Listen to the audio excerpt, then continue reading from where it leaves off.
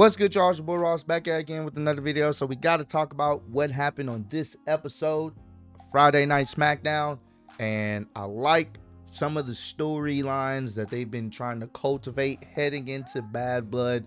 Obviously, the biggest storyline going on the SmackDown side of things is how is Cody and Roman Reigns going to coexist with each other in their tag team match against Solo, Sikoa, and Jacob Fatu. So I definitely do appreciate them trying to build upon that, and they had a very great segment, probably one of the better produced WWE promo segments I've seen ever in the company, and I hope they do more segments like this because this was dope. I can't wait to talk about that.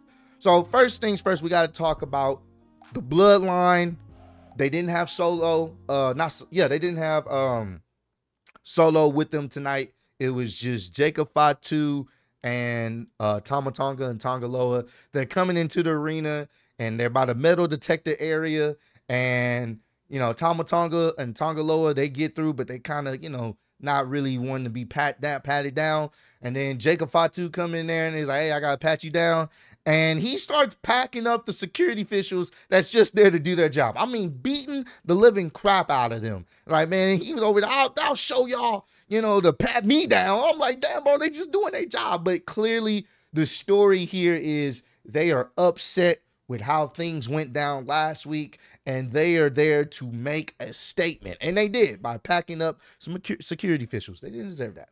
So let's get obviously to the thing that everybody wants to talk about, and it's making its waves on social media. This cinematic promo segment between Cody and Roman Reigns. They were at the Georgia Tech football stadium, and this was very cinematic how they presented this. Roman Reigns came in like on some presidential security. It was nothing but black SUVs, all blacked out. And he comes out, someone lets him out like he's on some security type shit. Like not security, but presidential type shit. And then Cody, Solo Dolo, pulls up in a white Mustang and they walk out into the field. And I forgot that Roman did play football at Georgia Tech at one point. So he comes out there and he's like, man, this is my field. This is my my arena. This is my town, essentially. The same thing that he has been saying in WWE. He said, I'm bled, shed some blood, sweat, and tears on this field. So yeah, this is my city. And I like Cody's rebuttal basically saying, man, you can say that, but I grew up here. My family have bled in the wrestling business here. So this is my home. And I love this back and forth. I love this tension between them. And this is how it should be. It reminds me, and somebody mentioned it in our chat, and I'm not trying to compare them, but I'm just putting in a contrast to kind of the Attitude Era.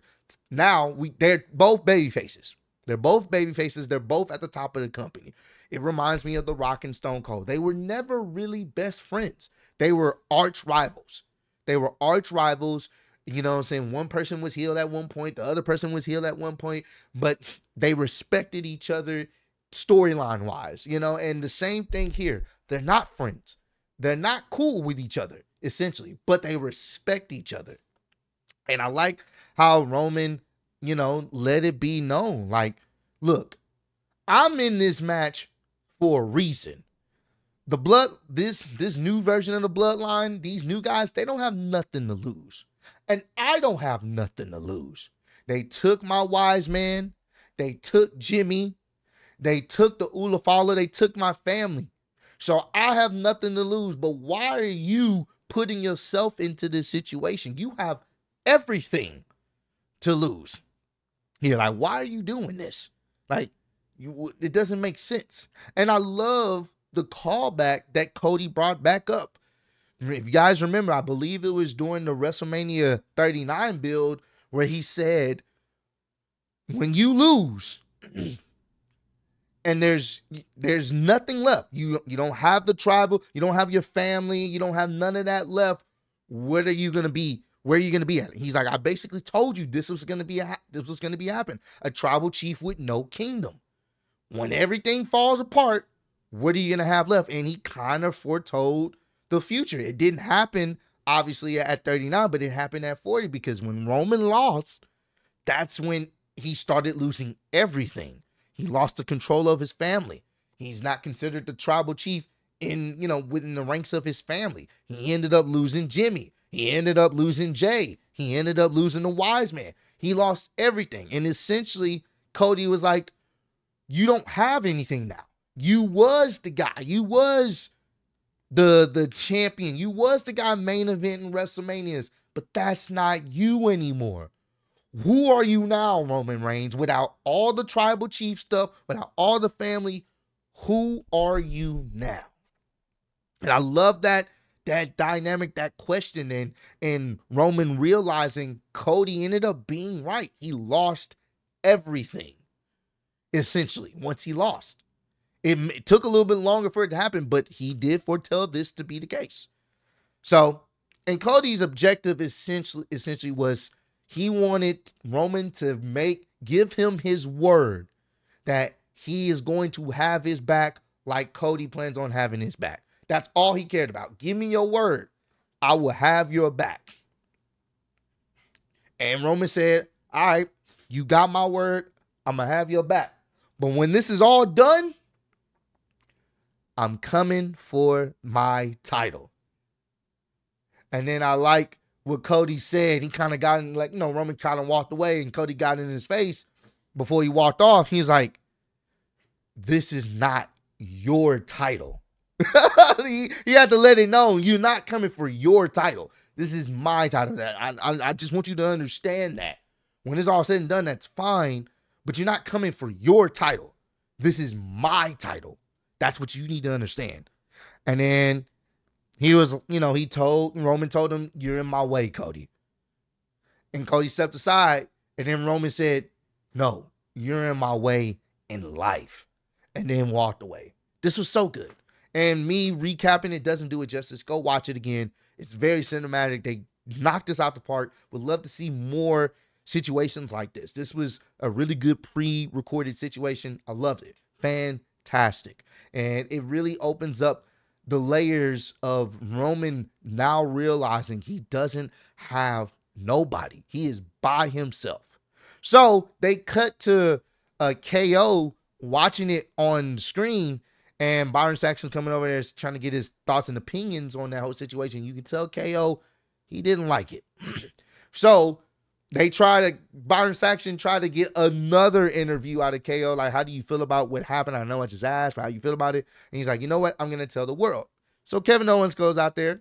He's about to cut a promo basically saying how he feels. And he's about to get right into it. He's like, man, seeing Cody out there help Roman after everything that he's done to me and everyone else, and he's about to get into how he really feels, and then that's when the bloodline show up.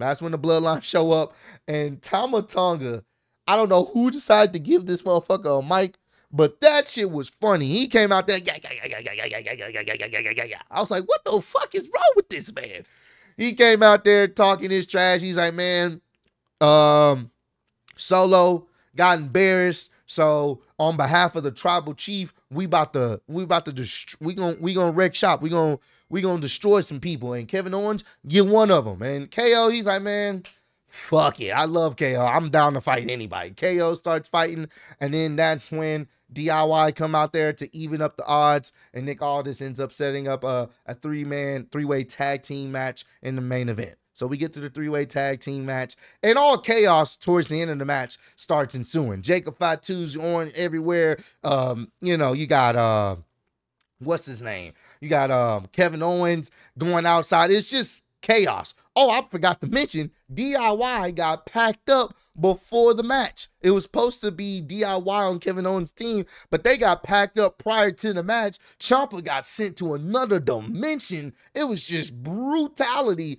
They come out there, and then the Street Profits end up helping out KO. So then in the match, more chaos ensued. I don't know why the ref called a disqualification all of a sudden. He just said, fuck, he threw out the match. Don't know why. It was just, it was a tag team match. There's always chaos involved. I was confused, but fuck it. So they just started going at it. And once again, they have built the bloodline as this unstoppable force, especially Jacob Fatu.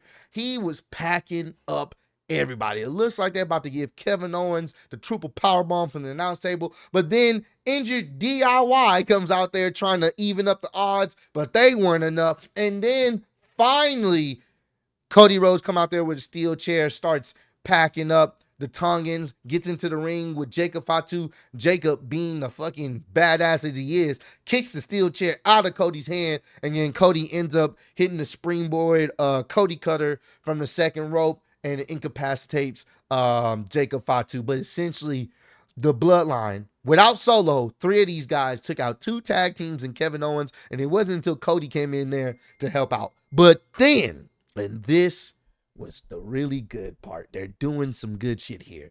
As Cody is looking down and, staring at the rest of the bloodline, there's a steel chair, the same steel chair Cody brought into the ring. Kevin Owens picks up. It looks like he's about to hit Cody with it. Then Cody turns around and then he drops the chair. He gives him a hug or whatnot, and they embrace. But you can tell Kevin Owens he's not all the way just there. It's coming. And even when they were closing off the show with the closing credits, and they had the credits in the corner, how Triple H likes to do the credits in the corner, like the false finish. I thought that's what it was, because they framed it up where Kevin Owens picks up the chair again. It looked like the show's about to end. I'm praying, please end the show so we know it's officially over, and the show ended, because it looked like he was about to hit him potentially again. It was some good stuff, bro.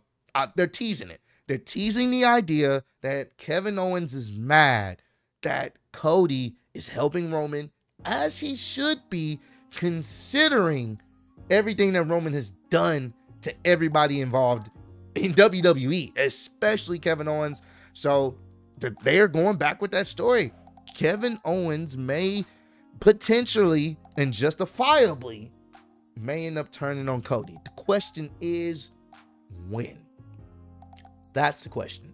So, but comment down below. Let me know if you guys enjoyed this episode of SmackDown. Did you guys enjoy that cinematic promo between Roman and Cody? I thought that was some of the best produced WWE promo segment I've seen in a while from them. It was fantastic. I loved it. And let me know if y'all WWE should do some more of that. But I appreciate all love, support. Road to 150K. Appreciate y'all kicking with me. See you on the next one. Peace.